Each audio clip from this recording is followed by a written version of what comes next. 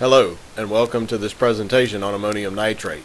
This training session has been designed to serve as an informational presentation and is being conducted by the South Carolina Firefighter Mobilization, Hazardous Materials Working Group, in coordination with the South Carolina Firefighters Association.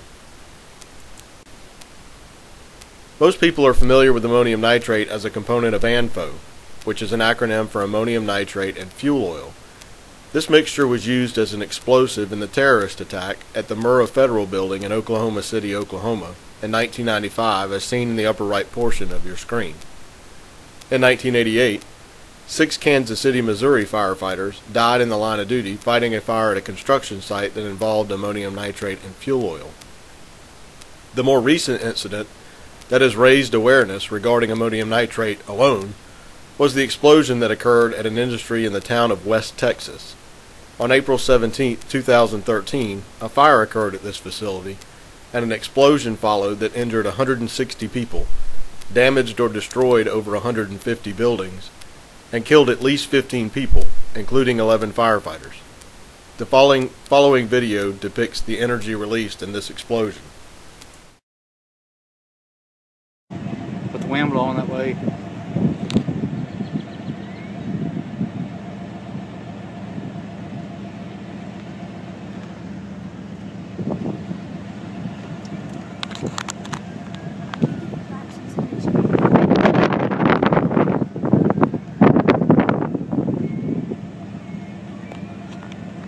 It should collapse.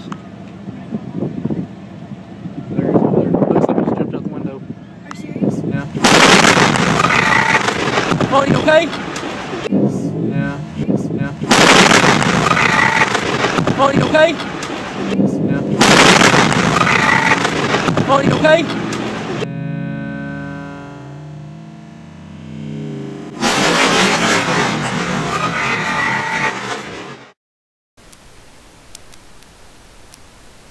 There's a long history of ammonium nitrate explosions. The Texas City disaster of April 16, 1947 was the deadliest industrial accident in U.S. history and one of the largest non-nuclear explosions. Originating with a mid-morning fire on board the French registered vessel SS Grand Camp docked in the port of Texas City, its cargo of approximately 2,300 tons of ammonium nitrate detonated. With the initial blast and subsequent chain reaction of further fires and explosions in other ships and nearby oil storage facilities, killing at least 581 people, including all but one member of the Texas City Fire Department. Around 8 a.m., smoke was spotted in the cargo hold of the Grand Camp, while it was still moored at its dock. Over the next hour, attempts to put out the fire or put it under control failed, as a red glow returned after each effort to douse the fire. Shortly before 9 a.m., the captain ordered his men to steam the hold, a firefighter method where steam is piped in to put out fires in the hope of preserving the cargo.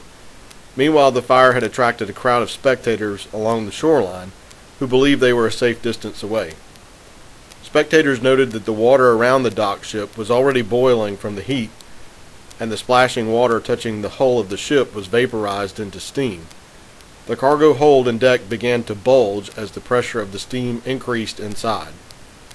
At 9:12 a.m., the ammonium nitrate reached an explosive threshold, and the vessel then detonated, causing great destruction and damage throughout the port. The tremendous blast sent a 15-foot wave that was detectable nearly 100 miles off the Texas shoreline. The blast leveled nearly 1,000 buildings on land. The Grand Camp explosion destroyed the Monsanto Chemical Company plant and resulted in ignition of refineries and chemical tanks on the waterfront. Falling bales of burning twine added to the damage, while the Grand Camp's anchor was hurled across the city. Sightseeing airplanes flying nearby had their wings shorn off, forcing them out of the sky. 10 miles away, people in Galveston were forced to their knees. Windows were shattered in Houston, Texas, 40 miles away. People felt the shock 100 miles away in Louisiana. The explosion blew almost 6,350 tons of the ship's steel into the air, some at supersonic speed. Official casualty estimates came to a total of 567, including all the crewmen who remained on board the Grand Camp. but many victims were burned to ashes or blown to bits, and the official total is believed to be an undercount. All but one member of the Texas City Volunteer Fire Department were killed in the initial explosion on the docks while fighting the shipboard fire, and with the fires raging, first responders from other areas were initially unable to reach the site of the disaster. You may be wondering by now why ammonium nitrate even exists, since it has been the cause of so many deaths. Ammonium nitrate is an odorless, colorless, or white crystal salt produced by the reaction of ammonia and nitric acid. Its chemical formula is NH4NO3, which is simply nitric acid, HNO3, plus ammonia, NH3. Ammonium nitrate is extremely beneficial in agriculture, as it is an important component in fertilizer mixtures. Ammonium nitrate's nitrogen content is readily absorbable by plant life and vegetation. Small quantities are also sold as an additive for mining explosives and other non-agricultural uses. As previously mentioned, ammonium nitrate in fuel oil, otherwise known as ANFO, is a tertiary explosive. A tertiary explosive does not readily detonate without other materials. Note on the bottom right portion of your screen ammonium nitrate's NFPA 704 marking with a blue 0, red 0, yellow 3, and OX for oxidizer present in the white section. Ammonium nitrate is generally not harmful. However, inhaling large concentrations of ammonium nitrate dust can cause respiratory problems or even suffocation. Moreover, if high concentrations of ammonium nitrate are swallowed, it can cause cardiac irregularities, vomiting, convulsions, collapse, and suffocation. When mixed with water, ammonium nitrate forms a mild acid which can cause irritation to the eyes, nose, and skin. Some effects of exposure can be delayed up to 48 hours. Ammonium nitrate is not flammable. However, it is a strong oxidizer that can contribute to the ignition of surrounding combustibles. Ammonium nitrate will only explode under extreme heat and pressure in a confined space. An explosion will create a visible cloud of ammonia, carbon dioxide, and nitrogen dioxides. The following video depicts ammonium nitrate's behavior in fire and how it contributes to burning of surrounding combustibles. Let's examine the behavior of ammonium nitrate alone when heat is applied. As we can see, it begins to melt. However, it does not burn. Even though substantial heat is applied, the ammonium nitrate merely melts.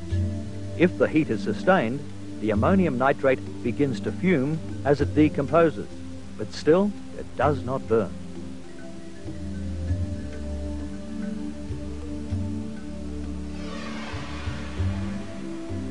Here we see how a pile of plain sawdust behaves when the same gas flame is applied to it. The sawdust ignites quite readily, and the whole combustion spreads quickly over the total surface of the pile. But just as quickly, the combustion appears to die down.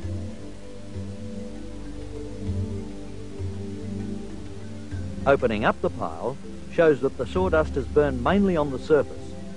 This is because there's not enough oxygen to support combustion inside the center of the pile.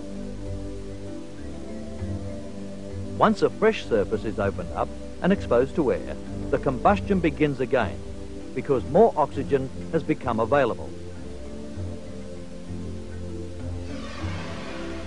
Next, the same experiment is tried again, but this time the pile contains a mixture of ammonium nitrate and sawdust. The mixture ignites rapidly and burns quite vigorously.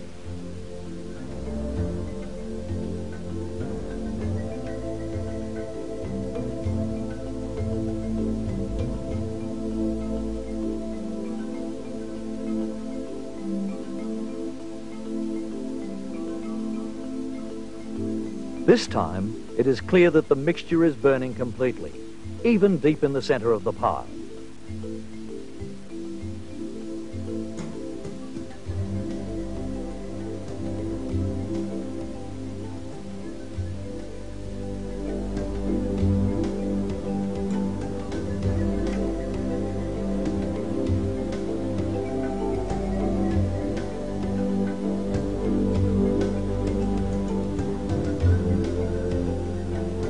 It has been completely burned out because this time the oxygen necessary for combustion was provided by the ammonium nitrate contained in the mixture. Let's take this experiment a step further. The following experiment will show that ammonium nitrate can support combustion even in the absence of air. Again, the pile is a mixture of sawdust and ammonium nitrate. After ignition, it is covered with a funnel to exclude the air.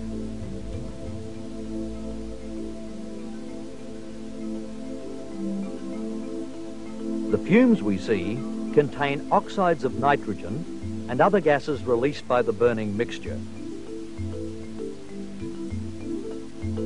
It is important to note that these are toxic gases.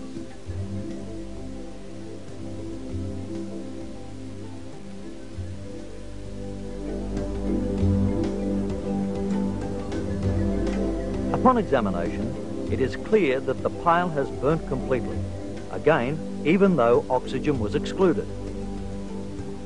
The ammonium nitrate has supplied the extra oxygen necessary for total combustion. When responding to an ammonium nitrate release with no fire present, you should evacuate the immediate area, 50 meters. The product should be confined and ignition sources should be removed.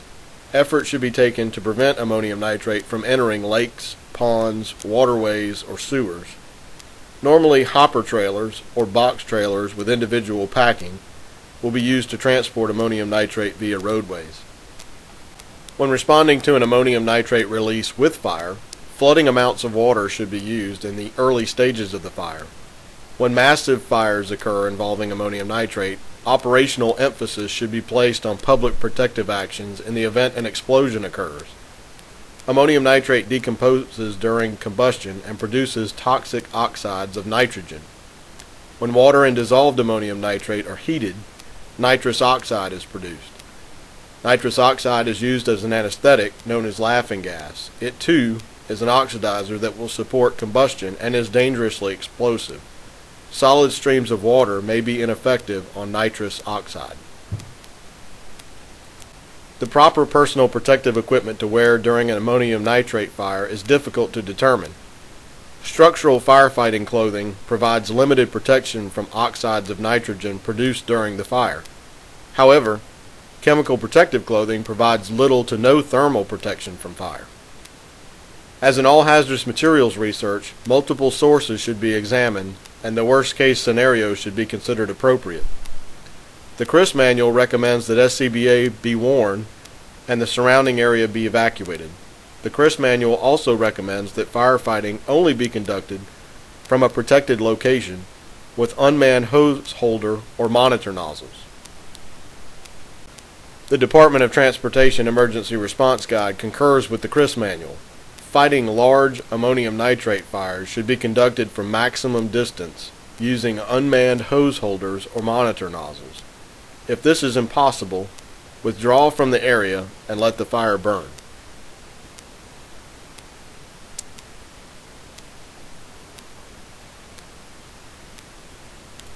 The wireless information system for emergency responders from the National Library of Medicine also concurs with the CRIS manual and ERG. Smothering agents, such as inert gases, steam, foam, dry chemicals, or sand, will have no effect as ammonium nitrate as an oxidizer creates its own oxygen to support combustion. Remember that in the Texas City disaster, the ship's captain attempted to steam the hold to extinguish the fire. This failed to prevent the massive explosion that occurred. Ammonium nitrate can be detonated if the initiating source is sufficiently large or if it is heated under sufficient confinement. The degree of confinement necessary is dependent upon the purity of the material. United Nations North American number 1942 is used to designate technical grade ammonium nitrate, while UNNA number 2067 is used for fertilizer grade. Technical grade may begin decomposition at a lower temperature due to chemical additives. This decomposition generally follows 3 stages. First, ammonia and nitric acid will dominate the release during decomposition. As temperatures increase, nitrous oxide will be the main decomposition product. Finally, at temperatures above 260 degrees Celsius or 500 degrees Fahrenheit, nitrogen oxide gases are formed in considerable amounts. As previously discussed, these nitrogen oxide gases are extremely toxic. The National Fire Protection Association Standard Number 490 is titled The Code for the Storage of Ammonium Nitrate. The latest published version is from 2002, and it covers the building construction, pile sizes, spacing, and separation from contaminating material that could increase its sensitivity during a fire.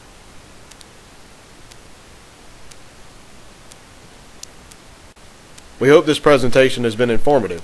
If you have any questions, please feel free to contact Chief Charlie King, Chairman of the South Carolina Firefighter Mobilization Hazmat Working Group, at the email address on your screen. This concludes our presentation. Thank you for your attention.